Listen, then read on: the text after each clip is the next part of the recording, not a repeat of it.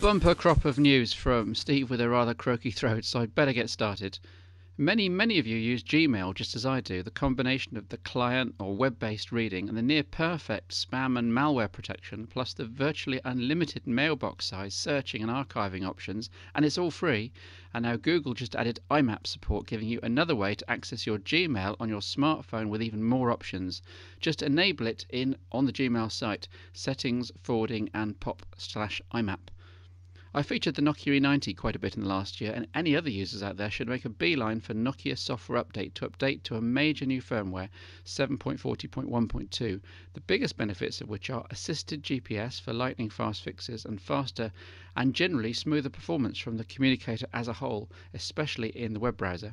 Apparently described by US Verizon executives as an iPhone killer, the LG Voyager comes across as a hybrid of both iPhone and Nokia E90, which is not to say it won't be any good, but it's US only for now, only has a tiny internal screen, a tiny battery, only a 2-megapixel camera that does have autofocus, and apparently no Wi-Fi.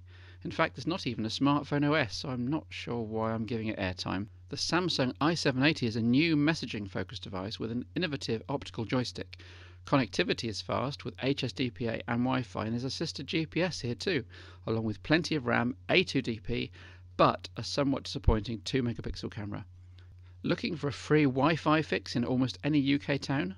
McDonald's have started offering this in conjunction with the cloud, and it works pretty well. You have to enter a name, email and postcode in order to get past the front screen, but if you're worried about privacy, then you can leave these as junk input. Each free Wi-Fi session is a generous 4 hours, and your biggest worry is going to be jostled by screaming school kids or having Coke spilled over your precious smartphone. Still, a good resource to note. New from iMate are two more in their high-end Ultimate series, the 6150 and 8150, both running Windows Mobile 6, of course. Both have graphics-accelerated VGA touchscreens, HSDPA, Wi-Fi and GPS, with the 6150 being more PDA-like and relying on stylus input, and with the 8150 having a wide-ish numeric T9 keypad. In addition to a suite of unique iMate software, both devices also come with XGA resolution TV out. If your S60 smartphone doesn't have this new Whizzy search already built in, the one which searches local content as well as online, quick matching, note that Search 4.0 is now free to download for many devices from Nokia. It won't integrate into the standby screen as on the N81 and N95 8GB, but it's still a cool freebie. T-Mobile's Shadow, also known as the HTC Juno, is a new Windows Mobile 6 standard smartphone distinguished by an extra Faves front end, giving shortcuts to your top 5 contacts. The Shadow itself is a smart slider with 2-megapixel camera, Wi-Fi, and an interesting rotating jog dial on its face. I've had the Nokia N81 8GB at the smartphone show office this week, but I'm deliberately not going to review it properly until Nokia finally launched their N-Gage games platform, one of the cornerstones of the N81's design. In the meantime, it's got a great touch-sensitive Navi wheel, great music quality and controls, but shame about the plastic keypad front and back. At this moment, there's still no sign of HTC's promised iPhone-like on-screen keyboard for their touch range, which is why I've bumped my look at the Touch and Touch Dual until show 47. Watch this space. So, never mind my earlier face-off between the Nokia E90 and the HTC Advantage. Although both were flagships at the time, the Advantage was very impractical as a really mobile device, and there was ever really only going to be one winner. In the meantime, HTC have gone for broke and updated their TyTN bestseller, producing this, the Kaiser, adding GPS, a tilting screen, newer software and a better camera. Is it enough, though, to topple the all-conquering Nokia E90? Let's see. By the way, the Kaiser is also known as this, the AT&T Tilt, the TyTN 2, of course, the MDA Vario 3, and countless other rebranded names around the world. Raw specs here are virtually identical, with HSDPA, that's 3.5G to you and I, plus the usual suspects, Wi-Fi and Bluetooth, of course. There's excellent voice telephony for each, both traditional network and voice over IP. But the E90 has to win out for phone use simply because in its closed mode, well, it's a phone. Whereas the Tilt doesn't fare so well in the up-to-the-ear test and making calls in the real world. Data speeds are similar, but the Tilt is really limited by the quarter VGA 320 by 240 pixel screen, and to be honest, also by its use of Pocket Internet Explorer, which could really do with a big update. You're best off sticking to simple and mobile websites in contrast to the Nokia E90 with its high-resolution 800 by 352 pixel display, with which you can use just about any site of any design. Surely the Tilt deserved a VGA screen, or even bigger, as on Toshiba's G900. Despite Windows Mobile 6 not using such screens to best advantage, a larger screen is absolutely vital for web work. Email is a much closer contest, perhaps not surprising given Microsoft's rich Outlook and Exchange expertise, although the E90 can also run BlackBerry's client in addition to Mail for Exchange 2 and half a dozen corporate push email systems. A win for the E90 though, overall, 9 points to 7. Now Office in this context means the handling of desktop produced Microsoft Office documents, and both the E90's Quick Office and the Tilt's Office Mobile open most older Word, Excel and PowerPoint documents without drama, and they do a passable job of returning them to the desktop without too much loss in formatting and structure. But both could do with an upgrade.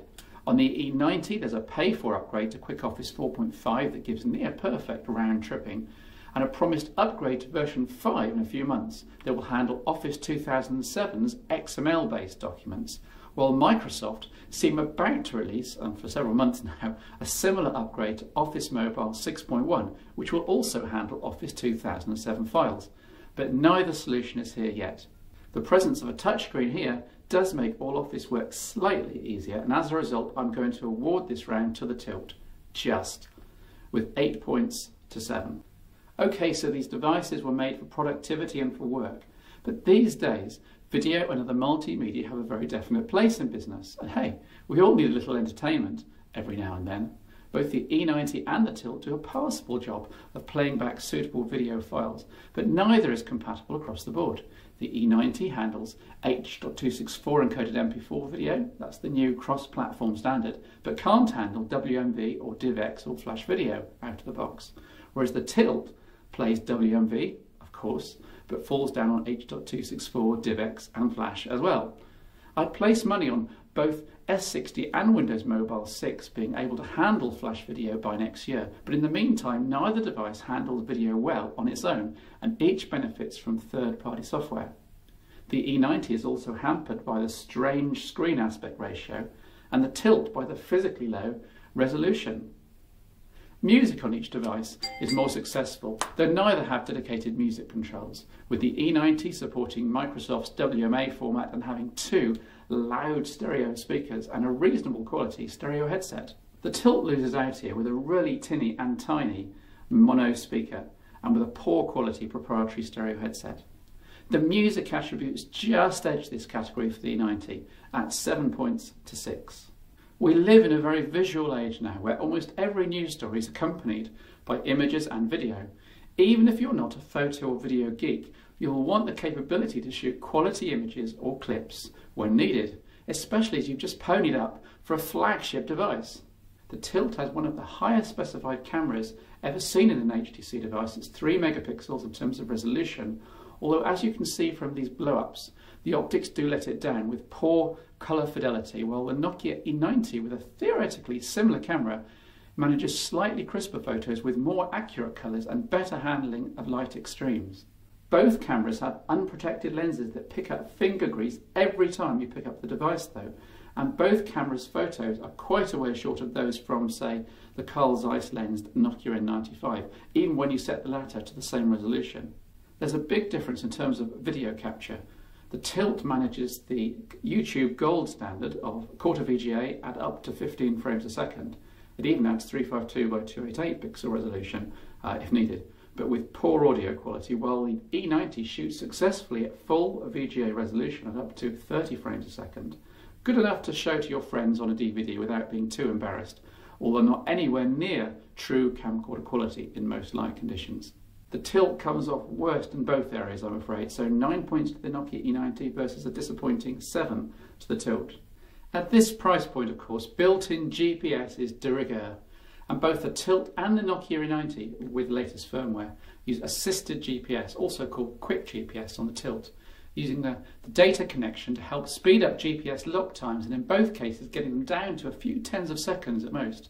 The Tilt comes with very limited trial maps, but it's easy enough to load up the free Google Maps download version to get your whereabouts. The E90 comes with Nokia Maps built in. You can grab free world street maps over the air, but it takes a while, and I found it easier to use their map loader utility to preload the maps onto microSD. Google Maps is available for S60 as well, and as on the Tilt, in many ways it's just easier and simpler to use this. Voice guidance is also a pay-for option on the Nokia E90 via Nokia Maps, albeit for only a few euros on an as-needed basis, say on a holiday. And there are plenty of commercial navigational solutions for both devices and both platforms. A tie, I think. If there had to be a winner here, then it would be the GPS-enabled Google Maps, rather than either device. 7 points each. Although HTC's build quality has gotten better over the years, there's still a gap between the cool metal construction of the Nokia E90 and the mainly plastic case of the Tilt. Or maybe I just have a metal fetish. The front face of the Tilt is brushed metal at least, but the device just doesn't seem as solid. Each device has its share of design and build defects though, all disappointing for such top-end communicators. The Nokia E90's weaknesses are the hard feel QWERTY keyboard and a catalogue of production problems with early devices, hopefully now sorted, whilst the Tilt's weaknesses are more ingrained. The screen's hard to read outside, especially in sunlight, while the E90's transflective screens remain very clear. The battery's on the weak side with the Tilt at only 1350 mAh. The E90 has 1500, which combined with a slower processor gives significantly longer real-world use on a single charge. And the HTC device's keyboard isn't, in all honesty, any better than the E90's in terms of feel, and it loses out by having less keys, with the comma, for example, being a shifted character, and there being no feet to let you type with the Tilt in tilted mode on a flat surface. Also by OS bugs that cause some key presses to simply get lost, I found. A disappointing 6 points to the Tilt here, 8 to the E90. When it was announced back at the start of the year, the Tilt/Kaiser/ TyTN 2 seemed packed with everything one could want. But Nokia's E90 and Toshiba's G900 raised the bar by introducing much larger screens. And given the price, you'd expect a flagship communicator to offer more than quarter VGA right now. And this is the Tilt's biggest limitation, with today's heavy emphasis on web-based tools and resources. The Nokia E90's hardware is superlatively built, and the widescreen is generally a joy. The E90's limitations tend to be in software, but at least this is fixable with firmware updates. The scores throughout this head-to-head agree, with the E90 amassing 47 points compared to the HTC communicator's 41. I honestly expected the scores to be closer, but the Tilt disappointed in the flesh. The novelty tilting screen doesn't really add significantly to the now slightly tired Windows Mobile 6 quarter VGA design, and there are a catalogue of other hardware disappointments. There's more to choosing a communicator than the device itself, of course. A lot depends on the platform or specific third-party software you or your company may prefer, and there's no doubting that there is slightly more add-on software for Windows Mobile 6 than there is for S60 3rd edition. But I know which of the two devices I'd rather be given for Christmas.